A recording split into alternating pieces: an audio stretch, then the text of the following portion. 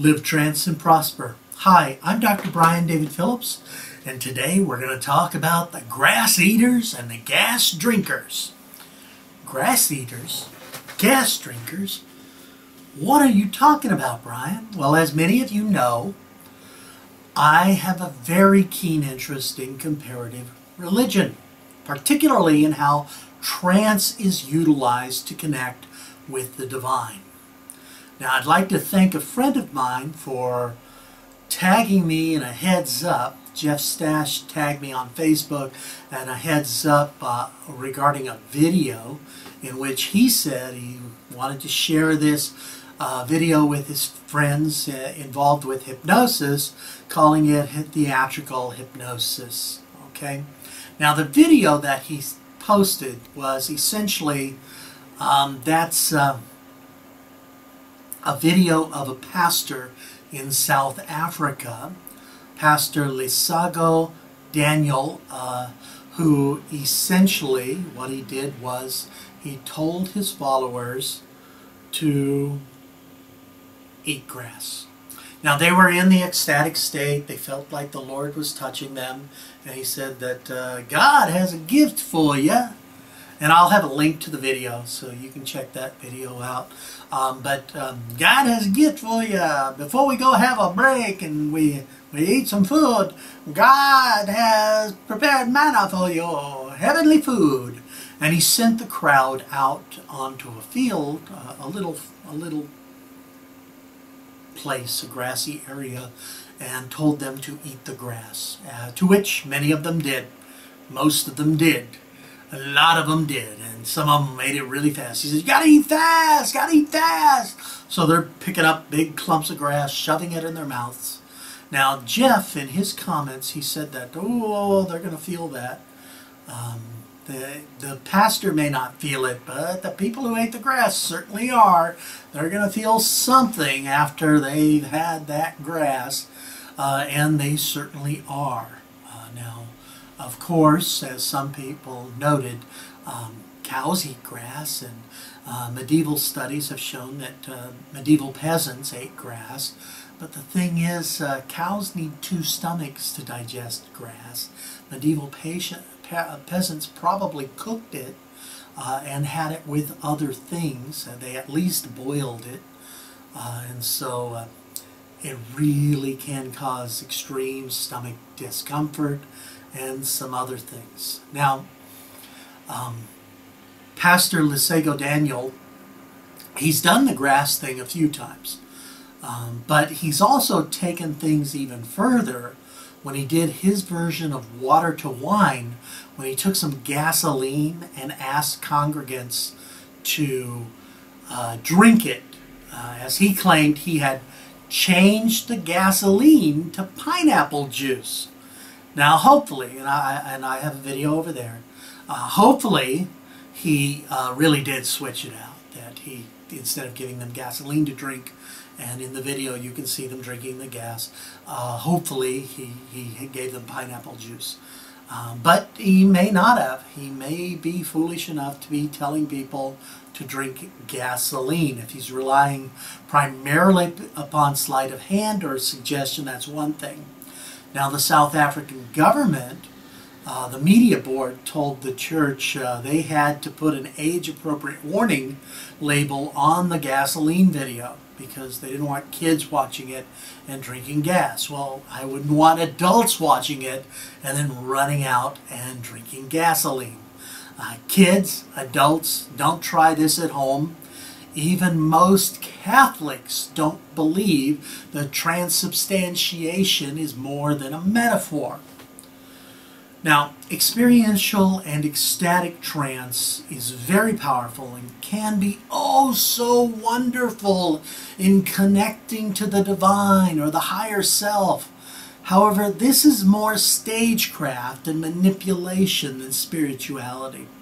There are appropriate and honest ways to practice religion and to experience spiritual bliss and connection with the divine, the ecstatic states. This ain't one of them, folks. The gasoline chaser is incredibly dangerous and incredibly, in my opinion, offensive. Now, there are a number of preachers right now in South Africa, in Africa actually, just the African Pentecostal churches specifically, who are hitting the meme hard on changing water to wine or feeding those who don't have food. They're really hitting it hard, and I suspect Lesego Daniel is trying to one-up folks who are feeding the masses with spirit food by having his followers eating and drinking things they really shouldn't be eating and drinking. Okay? Some of the folks in the extreme Pentecostal side of things claim that true believers should be able to replicate all of the miracles of Christ, even raising from the dead, and not just the signs of the Spirit traditionally accepted by Pentecostal churches. And this is at a time when many Pentecostals in the U.S., in the United States and Canada, have stopped demonstrating public glossolalia, or speaking in tongues, and the other attributes of the Spirit. However, the full-on Pentecostal churches are the ones that are growing fastest in Asia, South America, and Africa. Pentecostalism is actually the fastest growing religion out there. Sorry, Freya. And so it's worth noting that. Now, when we say this is a form of hypnosis, it's important to realize that formal hypnosis, okay, I was asked about this. Some folks said, how could they do that?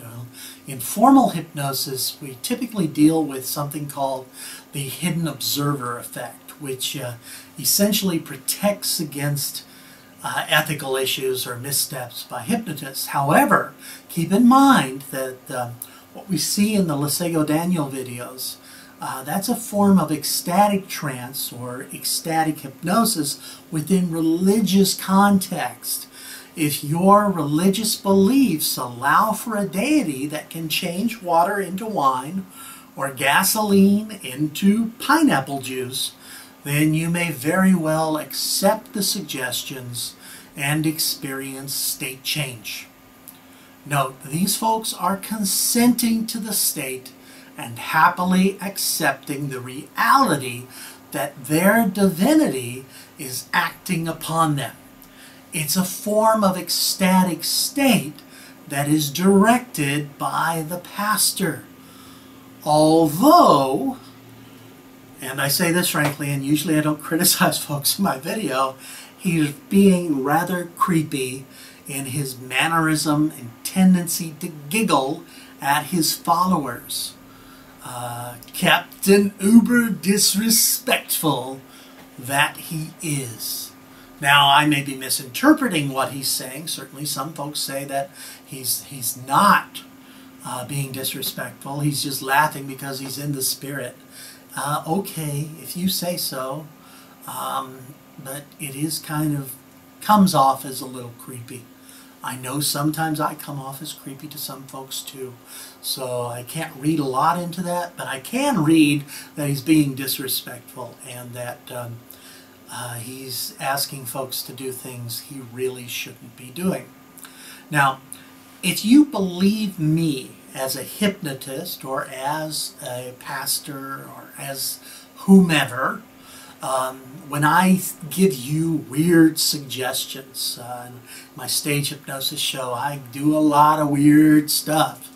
Okay, I'm giving, if you believe the weird suggestions that I give you in whatever context are good for you, then you may very well take the suggestions even if it's not something you would normally do outside of the trance state.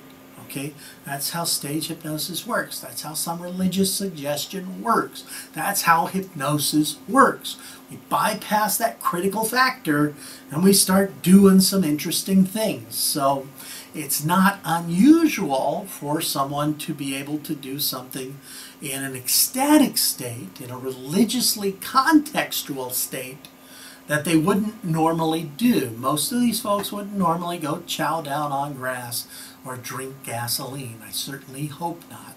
Otherwise, their life expectancy is very, very low. But it is important to note that. Now, one can also use religious context, social influence, and prestige to leverage suggestion effectiveness. Okay, the pastor in these particular videos has a lot of prestige, and they do believe that he is in fact speaking for God.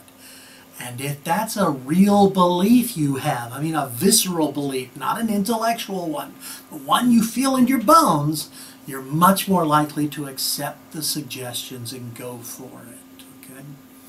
Now, peasants may have eaten grass, but probably they did something with it, and they're going to have some issues later. They may feel wonderful at the time of the preaching, but those folks are in for some uncomfortable stomach issues. Not to mention the parasites, pesticides, or other things that may be on that grass. Wash your vegetables before you eat them, folks. Okay. Now, prestige suggestion is a term that's used to describe suggestions that are reinforced in part by the prestige or power or perceived prestige and power of the operator, of the person giving the suggestions. In this respect, it's very similar to what Robert Cialdini refers to as the influence principle of power or authority. But there are nuances at work to it as well.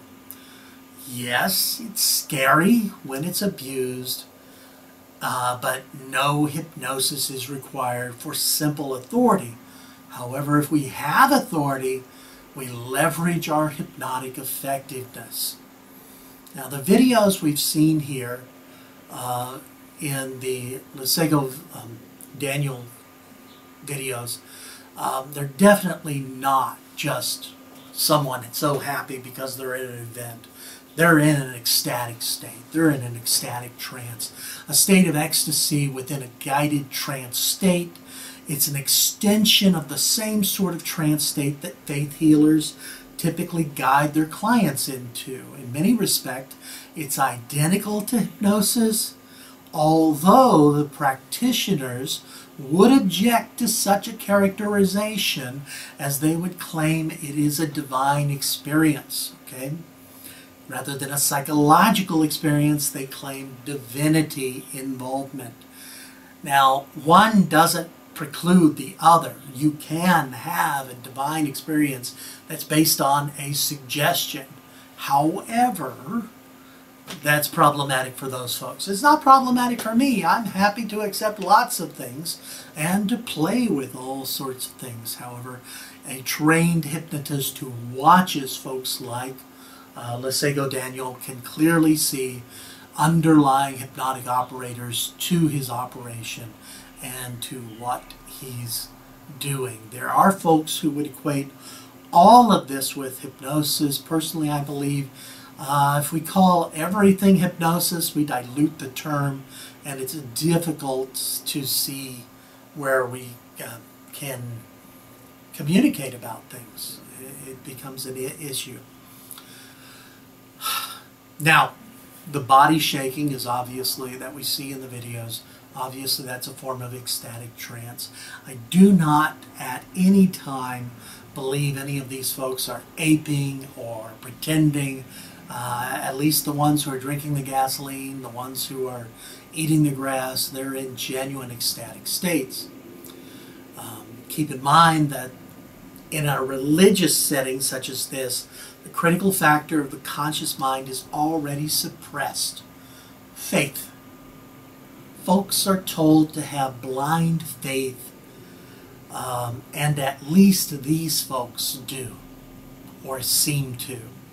This is why the Texas Republican Party at one time actually had a party plank. Their platform actually had a point to eliminate the teaching of critical thinking in high schools in Texas, because they thought that critical thinking damaged people's religious beliefs. Well, critical thinking and faith don't always go together. They don't have to be exclusionary, but certainly if I were to question a suggestion that, wait a minute, this doesn't look like pineapple juice anymore.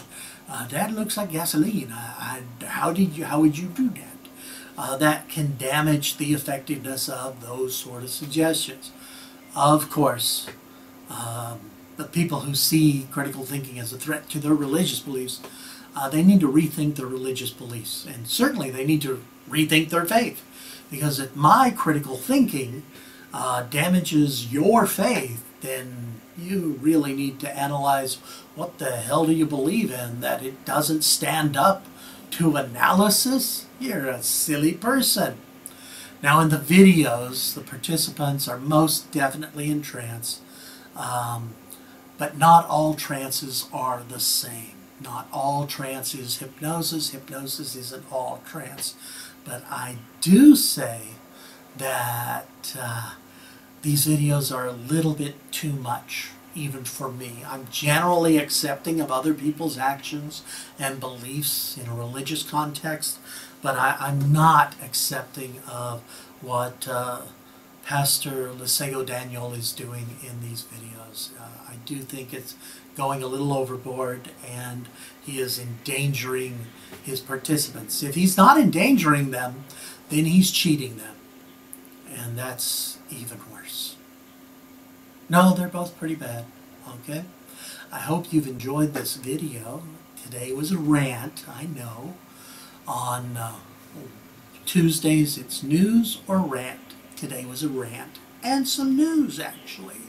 On Wednesdays, I answer your questions. Just ask me a question. I'll tell you no lies. I'll tell you no lies when answering the question. I can't guarantee I won't lie to you in personal life or about other things, but ask me a question, I'll give it a shot, okay? Thursday's trance time. I guide you through a trance experience. Please click subscribe and like the video, and comment, ask questions if you could. I hope this has been useful or helpful to you.